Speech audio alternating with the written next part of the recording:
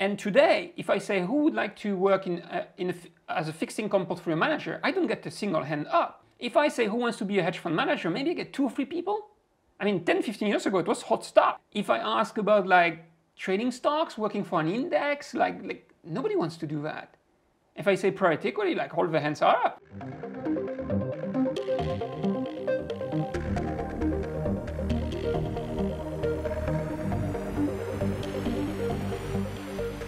Years ago, had you asked finance students what area they'd like to go into, most would have said investment banking, the sell side, the buy side. But today, it's none of them that capture the attention of graduates. Today's focus is the world of private equity. In this interview, I talked to Ludo Phalippou, Professor of Financial Economics at the Said Business School in Oxford and expert in all things private equity, about why PE firms are more popular than ever with no sign of slowing down. When you say teach private equity, what exactly do you mean by that? So we have a range of courses in private equity that are electives for MBA students, executive MBA students. I have executive courses online on private equity. One that I did this morning remotely on valuation of private assets. So there is a range of courses, but usually then graduate level, right? It starts at the master level, MBA level. So back when I was training to be a portfolio manager, it was very much fundamental analysis and bottom-up valuation and discounted cash flows. Now back then, we're talking 10, 15 years ago, the world of private equity was certainly significant, but it's grown quite a lot. I'm wondering if you can just help to explain how the environment has changed around private equity. And there's just been such a growth into that as an asset class. Can you just explain some of the dynamics that have been happening? I think it's down to the perceived return of the asset class by a number of people. It really picked up early 2000s when I actually started my PhD and started working on private equity. So at that time, the stock market, at least the main indices, are made of large cap, and they started not doing so well. So this is called like the lost decade for stocks, which is in fact just the large cap not doing very well during the 2000s. And this is where you had all these smart beta and all these guys showing up, which was effectively always do any kind of weight-based value weighting, so that then you would always outperform value-weighted index because large cap hadn't done well. And so you had people saying, okay, I need to equally weight or weight by the price or like whatever it was.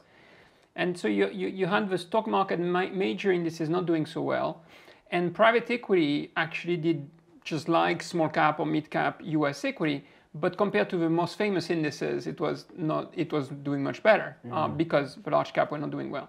So starting in the 2000s, people started allocating to private equity, and because they were thinking that the returns were higher, and they were disappointed by public equity large cap, which is what they were invested in for most of these asset owners. And then in 2008 came the crisis. Even though they were levered, they did actually pretty well during the crisis because they could call capital in the downturn. There was not that many bankruptcies because they could renegotiate the debt. They had quite a lot of power of the many constituents. And so they did pretty well during 2008 crisis. And then after that, the interest rates went to zero, prices started getting very high. And people, even though then the S&P 500 large cap did well, people were still nervous that this was, the expected returns on public equity wouldn't be that high. And then there was this belief that then private equity has done well in the 2000s, 2008, compared to the large cap US. And so they would continue, and only they could save people from the zero interest rate trap, because all these people had to save money for pensions. And if they have if it's 0% interest rate, they have to find a golden goose. And so then private equity was then thought, and still is, thought as like, okay, this is the saver, this is Santa Claus, and they're just going to distribute us the returns we badly need. And then it's skyrocketing over the last 5, 6 years. Then private equity together is now more than 10 trillion. It's a very, very 10 trillion. Can you give us an idea of sort of how that number has changed? So we probably passed the 1 trillion like in 04, 05. It was 100 billion in 2000. So you'd go like 100 billion, then you go to 1 trillion in 05, 06, and then it keeps on going exponentially to like passing 10 trillion just now. It has added over the last 5 years just like 1 trillion a year or something like that. And that's quite a bit of money. So like all the stocks in the world is about 60 trillion, just the US is 30 trillion. So being up to 10 trillion is pretty punchy. And is there a metric to use to measure how private equity generally has done versus public equity, like an S&P 500? We know how to do that, and you hear different stories because people will use then different benchmarks. Right. I would think strategically, so that they can sell what they want to sell, right? So a lot of people, private equity has one of the characteristics that it has a lot of fees. So on average, a private equity fund would charge about 7% a year. So it's a lot of money to be distributed. And so relative to, I mean, other public equity funds. A hedge fund would be at 4%, 3.5%, 4%. An active mutual fund is at 2%. A passive one is more like 1% or less. So it's like completely like an outlier. I mean, that 7% is mainly the leveraged buyouts, which is the biggest chunk of private equity. Some of the sub-sectors of private equity charge a bit less, but it is pretty high fees. And so that leaves a lot of money for like the consultant, the intermediaries, etc., to sell something that has so much fees collection. And so you have a lot of people whose income depends very strongly on selling the private equity dream. And so when we have enough data now to know what's going to know the answers. But it's easy for people to say, well, compared to like MSCI World over the last 10, 20 or 30 years, it's doing okay. And when I point out, well, private equity is mainly US, MSCI World has been taken down mainly by non-US stocks. And so that's maybe not the most pertinent comparison. Same with the S&P 500. The S&P 500 is large cap. It's not really what private equity invests into. So in the 2000s, private equity looks good compared to the S&P 500 because it's bad. But since the S&P 500 is doing okay, like 2006, 2007, then private equity is like the S&P 500 in the US. Against small cap, mid cap, it has already been in the same range. So we have the answer, it's just then people will present only part of the evidence in order to sell their stuff. And that's why the myth can continue. You have so many people who have a very strong interest in that story, but myth to be believed. Now, one of the sort of mega trends that we see happening in the world of investing currently is the growth in ESG investing. And I think, even 5, 10, 15 years ago, it was still a relatively small part of people's mandates. And now it's becoming a much bigger one, particularly as the younger investors care more about those themes. How has ESG investing affected the way that private equity runs today? It's important to note that private equity, if you want to make a difference when you invest, private equity is a way to do it. Private markets, private equity is a way to do it. So if someone is really serious about having a positive impact and doing proper ESG, then private markets is a place to do so.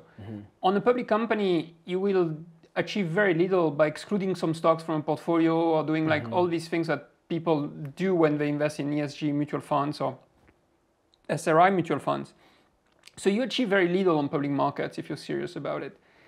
So a necessary condition is to use private equity widely defined, so then including venture capital, etc. But then in private equity so far, we do have some funds that do it well, like that they are really impact funds and they are really looking at their impact seriously and taking ESG as, having additionality, so really making a difference. But by and large, what has been done so far in private equity is more like creating a narrative of like a win-win, so that don't worry, I'm not going to hurt your returns, but you're also going to do good to the planet. And that just doesn't exist. Right. And so there is a lot of BS on that front, which is highly regrettable. Unless something like improving the state of the workplace for employees or increasing diversity did necessarily improve the profitability of the company. Yeah, but then it is not additional. So and it's a bit of a weird argument. I mean, it's plausible, but it's a bit weird to say people so far were these wild capitalist people only thinking about the money, and they hadn't realized by being nice to people they could make even more money. So it's like people were not greedy enough. So you say you need ESG because people are too greedy, but then you're explaining to me that they were not greedy enough because they were leaving money on the table. Right. And if they would do good, they would realize that they were leaving money on the table. Now it's plausible, but it's a stretch, right? Right. So at least you need to be coherent. Like, so don't say that then your problem was that these people were evil capitalists, only profit focused. and just say these people were extremely naive, they didn't realize that they could make more money by investing more in their employees and the like, and these poor souls need to have their eyes open. And that's great if it's the case, okay? Maybe people were making that mistake. They underestimated the importance of having well-treated employees around them. And if they realize that, that's great. But that's not something unusual. It's not a new way of thinking about things. You're still maximizing profit. It's just you didn't realize that by being nicer to people that would maximize profit. It's going to help that. Yeah. Now, I'm not even sure about where these two sectors meet in the middle, but the world of digital assets and the world of private equity, I'm trying to even think, like, how is private equity looking to adopt the world of digital assets or invest in the world of private digital equity assets? would do anything that brings money, right? They care only about one thing, is making as much money as possible, right? That's why a lot of ESG thing as well, it's like you have a subset of funds that says, okay, we care about the other thing. Private equity would have an ESG rationale and would have an ESG disclosure, etc., because they need to, and that's on their way to make money. So the digital assets can bring in some cash, and private equity is well positioned to capitalize on that. So if you have like crypto exchanges where these poor souls go and to buy Bitcoin and the like and do not pay attention to transaction costs, which they don't, and they just buy because they need to buy, then of course private equity is very happy with that state of the world. They just show up and say, oh, you don't care about price or about costs, I'm going to enjoy the ride here. So private equity is going to intervene in all kinds of spaces in like cryptocurrency exchanges and the like, and or mining of coins or anything that can bring money. And when it comes to companies, if a company would perform better, would generate more cash if it's digitalized, which is usually the case. So think about media, for example. There is a lot of presence of private equity to accelerate the digitalization. I see. And the like. So anywhere where you can make money and you need a bit of like technique, private equity is there. They have tons of cash because of all the fees they collect. So if there is an area where you need the best computer scientists, you need the best lawyer, you need this, you need that, private equity will have it because they have so much money to pay for these people, right? Because of the fees they charge. Is there, I imagine there is pretty decent evidence to show that public companies are much slower to advance from a technological point of view than private ones? Of course, by construction. Yeah. Because when you are a management team in a public company, you are always worried about, oh, am I going to be promoted? Am I going to be fired? I need to please the boss. I should not contradict the boss because then, and I should please my shareholders. What do my shareholders want? What are the stock analysts want? Like they are 25 years old and they are writing reports about you. What is it I should do to please them or things like that? You're not focused on the bottom line. When you're in private equity hands, only one thing matters is that this company needs to be worth more money in 3 years from now. Yeah. And we will do anything it takes to do so. It's much cleaner and efficient in terms of like where you're trying to go. At least the objective is pretty, single dimension and everybody's on board, everybody has their own money in the deal, and then everybody's lined up to satisfy that objective. And so by construction, they will go faster. Yeah. So speaking to you as a professor, do you see most of your students, well, I guess all of your students are much more interested in private equity than public equity. Do you feel that that's a shift that's going to continue, as that more and more people will be interested in moving into the world of private equity? It's really interesting you ask this question. I started 20 years ago to teach like asset management. At the time, if I would do a poll saying, okay, who wants to be a trader? I would probably have half of the room. I'd say, who wants to do like fixed income? Some people would say yes, I want to do fixed income. Hedge funds, there would be lots of people. Investment banking, etc. There would be people on everything, including like fixed income trading and the like, a stock analyst and so on. Was pretty sought after. Over time, you saw the evolution among the students. And today, if I say who would like to work as a fixed income portfolio manager, I don't get a single hand up. If I say who wants to be a hedge fund manager, maybe I get 2 or 3 people. I mean, 10, 15 years ago, it was hot stuff. If I ask about like trading stocks, working for an index, like nobody wants to do that. If I say private equity, like all the hands are up. Right.